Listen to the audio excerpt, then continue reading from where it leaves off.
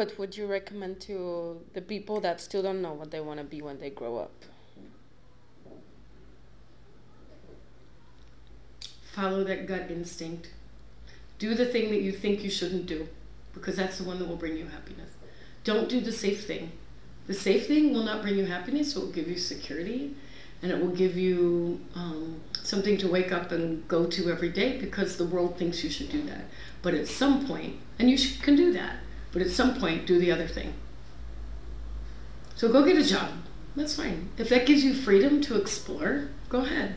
But at some point, do the risky thing. Because I think if you don't do that, you'll never find out what you're really made of.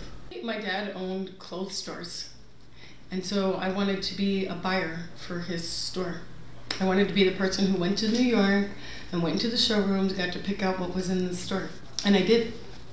I did do that. Yeah, and? Oh no, I loved it. It was like, that was, I wanted to be in fashion and work for my dad and own my own stores eventually. And he took me on buying trips. I was a really good sales girl when I was like 12. I was the best sales girl in the store. Like, because I just had a sense of how to dress people and whatever. And then I would go on these buying trips with him, and I was always going to be in fashion, except that well, it kind of dates me, but in the 70s, his business went under and it went bankrupt, and so I couldn't be in the fashion business anymore. Well, my dream job is exactly what I'm doing.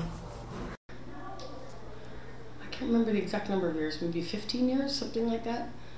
I was the luckiest person in the world because I got paid to tell stories. I could walk around, interview people, talk to strangers, get into their lives.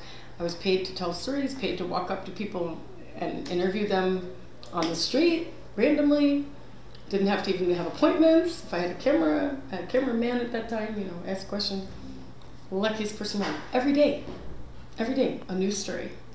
Who's luckier? Nobody, right? At the end of the day, I was happy. The next day was a whole new show. Could never take back what you did, ever. You just did it, and then the next day you moved on, and got to tell more stories. Nothing better. My first film, that's the one I made by myself. And I took a camera, a small camera, a wireless microphone, and went and filmed it all by myself. There it is. See, there's my name right there.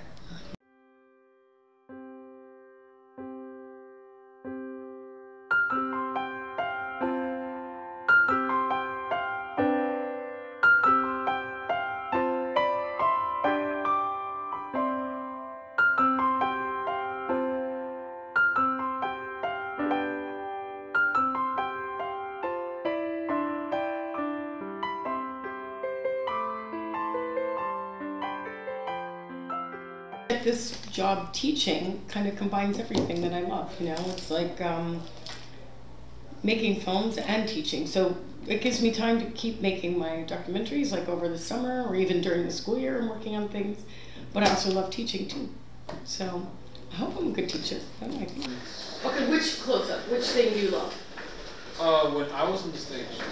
When you were on the stage. But that's not really a moment about the girl. Mixing teaching, making films, and by the way, I still do journalism too. So I do a little bit of everything. So I'm the luckiest person in the world. What's a day without this? It would be weird. It would be really weird. I tried it one day. That was really weird.